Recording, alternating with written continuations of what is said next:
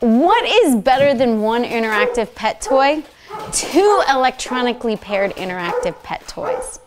Hi, I'm Emerson with TTPM, and these are Ricochet electronic dog toys from PetSafe. Do you love spoiling your pets? Then click the subscribe button below to get the inside scoop on all the really cool pet products for your furry friends. Let your dog play a fun game of hide and squeak with the PetSafe Ricochet electronic dog toys. These 2-in-1 dog toys are paired electronically to get your dogs to run back and forth as they follow the moving squeaker sounds. The way the Ricochet works is simple. Press down on the power button to turn both balls on. The balls will make a sound to let you know that they are on and paired. When your dog interacts with one of the toys, the other toy will make a squeaking sound up to 30 feet away. Dogs can stay active by chasing the squeaks between the two toys. To be honest, my highly active dogs didn't know what to make of these toys at first. They were intrigued by the sounds, but they didn't really get running in between both toys. I like that these toys encourage my dogs to run and chase the sounds. Also, your dog can play with one of the balls, but the fun really comes when they're both paired.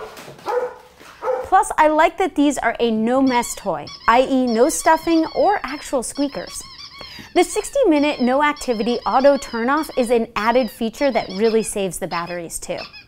That being said, some dogs might not like the noise of these toys, even though they're not terribly loud or scary. It would be nice if these toys came with volume control.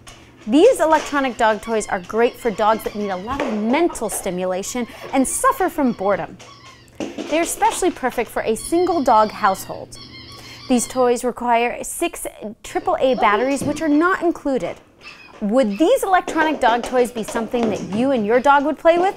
Let us know and leave a comment below. The pros of these toys? They're 2-in-1. They're easy to use, they help fight boredom, and they're pretty durable. The cons? The balls don't actually move on their own, and there's no volume control. Overall, I give these toys a 4 out of 5 stars. For where to buy and current prices, visit us at TTPM and subscribe to our YouTube channels for more reviews every day.